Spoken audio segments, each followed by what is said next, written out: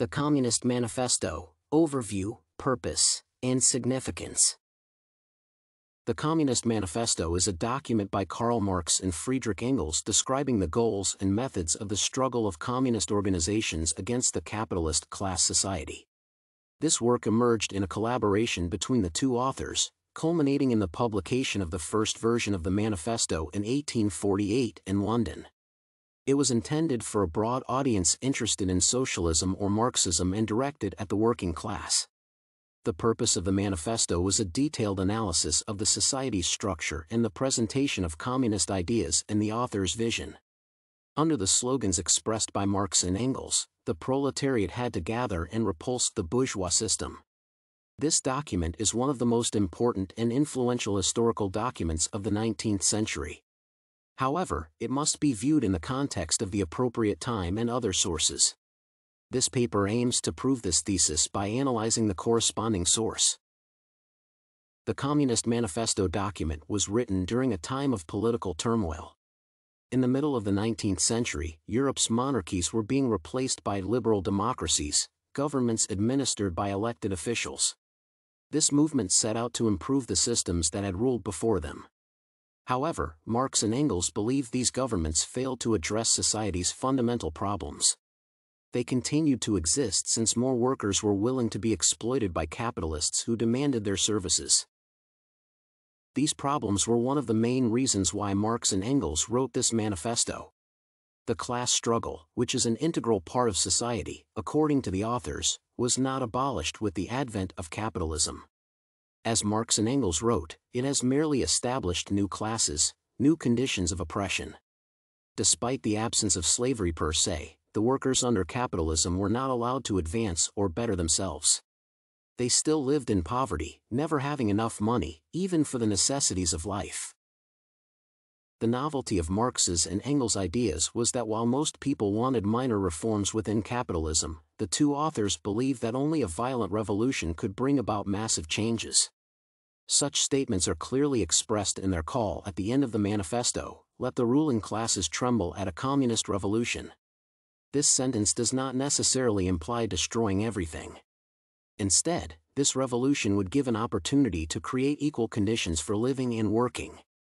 The authors wanted to change the views that had been rooted in contemporary society on capitalism. One flaw identified within this argument is that Marx and Engels' idea of violent revolution is vague. They were not given a chance to see their vision come to fruition, and the ideas of outside people were not considered when drafting this document. It is difficult for people who did not live in those times to comprehend how thousands of individuals could be so committed to something they are willing to fight for violently. Because of this, independently, the Communist Manifesto is not the most reliable source for researching the past. It is necessary to study other sources from this period to form a fuller picture. The manifesto was an informative pamphlet for people who wanted to know more about socialism and related to other systems. It provides more theoretical information, which could help someone get a clear view of each system's possible advantages and disadvantages.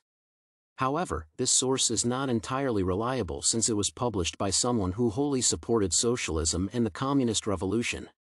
The authors did not detail why they believed in their views, even though the reader can feel they seemed genuinely interested in helping people and how different types of governments worked. Nevertheless, it makes this source less neutral without regard to biases. This document is highly significant from a historical perspective since it is one of the first statements about the active struggle against capitalism. Marx and Engels saw the possibilities of another system, socialism, that would give equal opportunity to all citizens. It essentially meant government control over production and capital would provide the workers with equitable distribution and end class distinctions. By examining primary source documents such as the Communist Manifesto, historians may understand why some individuals thought as they did. This source provides the most detailed set of guidelines for communist organizations that many other politicians have used.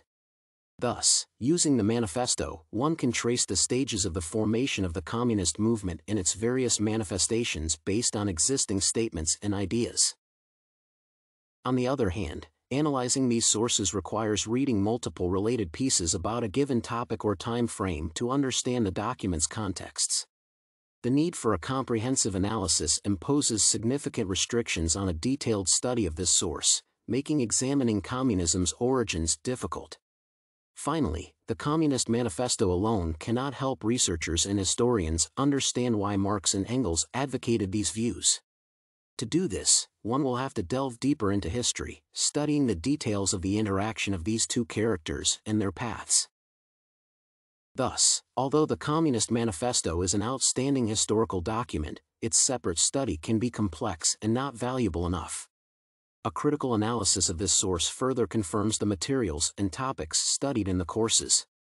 History is not a finished product, and it cannot be analyzed based on one document. There are many people and interactions behind every historical event.